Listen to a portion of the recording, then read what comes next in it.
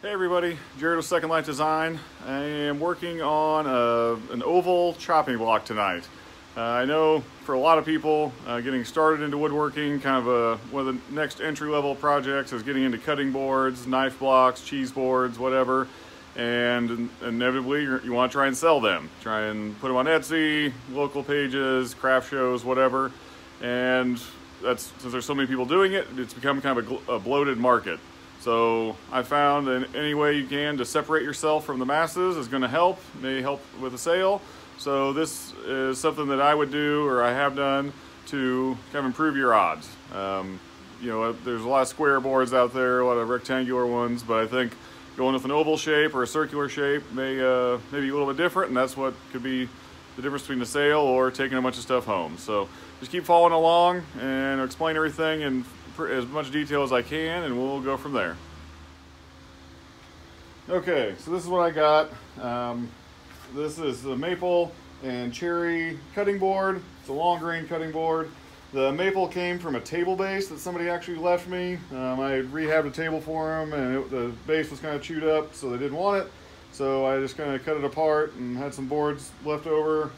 The cherry had been left over from a shop project, I don't remember when, so I thought it'd be a good use of the material to put them into a cutting board. I always will try and glue up things long like this. It goes through the planer a little bit better, reduces your chances of snipe. And previously what I had done would have been, I had something like this, I would cut it right here, and then I would make, this would be a little cheese board, and this can be your cutting board. They can be a matched set, and they go out together. I'm trying to differentiate myself a little bit more, and that's where this idea of the oval came in. So it's a longer rectangle like this, and the trick is just getting that oval shape where you still have straight sides, but each end is totally round. So I've already kind of got a start on it. I'll flip it over, and you can kind of see what I'm talking about. There is a little bit of forethought in this. You got to do a lot of checking before you actually do any cutting, but it's a pretty straightforward process, and I think it'll probably help some people, and it can be used for different things. This is a cutting board, but if you wanted to make a mirror frame or a lot of different things that you want to make oval, that's what this is all about, using a router. So let me get it flipped over, and we'll go from there.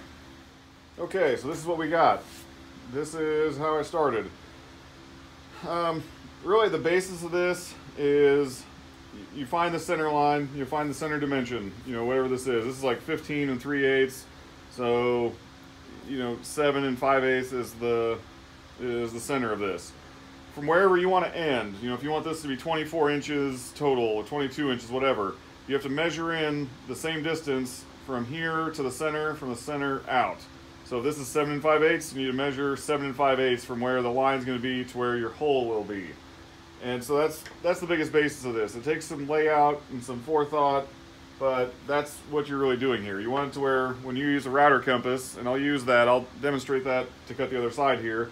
When you start that, you want to be able where it's not touching on the sides, and as you just come in, it's starting to cut through. That is what's going to give you that perfect look of the oval.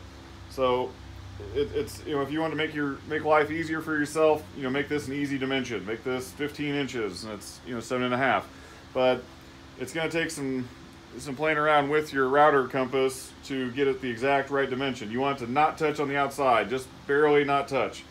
And then that's what will give you this, the arc here.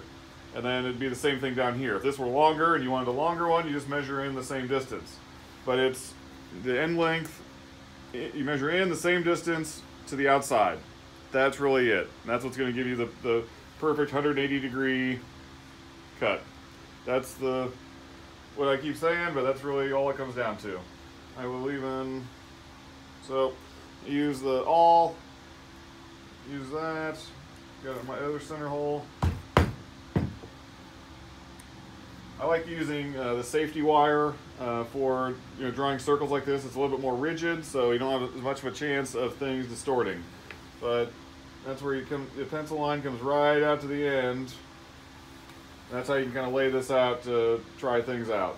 So that's really what it comes down to. I'll get the router compass set up here and make the other cut, and we'll go from there. But You will have 2 holes here. That is, the sacrifice you make, so this board wouldn't be two-sided, but I like to use the rubber feet for a couple reasons. It helps so things don't stick as much, and then it also makes it so if the client ever uses it, the board gets wet, it can stay dry. It's up off the counter. It's not causing any problem. I've had a couple boards blow apart where the client, dried it, let it sit flat on the counter, and then the moisture couldn't escape, and it just blew the board apart. So that's where the rubber feet, or for a bigger board like this, is pretty handy. So let me get the rider compass set up, and we'll pick it back up. Okay, I got the board turned around. I got the compass set up on this end. It might be a little bit easier to see. And this is just a trim router, really simple circle compass, and I leave this in the same position. I only use this for cutting out circles. I use a 1/4 inch upcutting spiral flute bit. That's what seems to work the best. It gets all the stuff cleared out of there the easiest. Yeah, so I'm gonna go ahead and hog this out. If it is not dead nuts on, that's not a big deal. If it's off just a little bit, you can trim it in the table saw. You can do some sanding. So you can get it close, it doesn't have to be totally accurate. I'm not gonna go all the way through, so I got it 3/4 of the way through. I'll go over to the bandsaw, trim that off, and then use a flush trim bit to get it the rest of the way. It can lessen my odds for tear out that way. But that's the biggest part of it. Let me do the cutting and we'll pick it back up.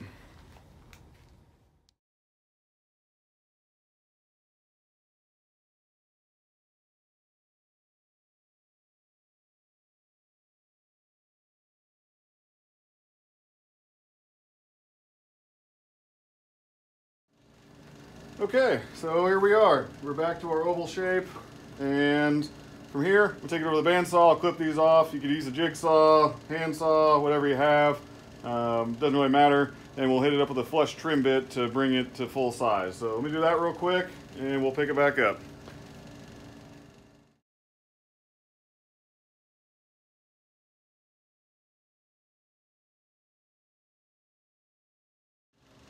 Okay, and that's that. From here, you see, totally oval cutting board. What I'll do from here is give it a good sanding, use a router bit to put my profile on it. You can use whatever bit you would like, roundover, chamfer, thumbnail bit, router bit de jour, and give it a finish sanding and oil it. This ended up at 15 3/8 by 24. I like to go a little bit wider rather than deep for cutting boards. It gives people more room to fan out, let alone the counter depth is always 24 inches, give or take. So it doesn't, you can't really go that far deep, but you can go really wide. People appreciate that. So I hope this helps. Obviously a lot of different applications where this could be used beyond just a cutting board, but it's the most practical application I can think of right now. Please hit the comment and subscribe buttons, hit the like button. Those really helped me out a lot. If you have any other questions, hit me up on Instagram at Second Life Design. Any other content you want to see, let me know, and we'll go from there. Thanks.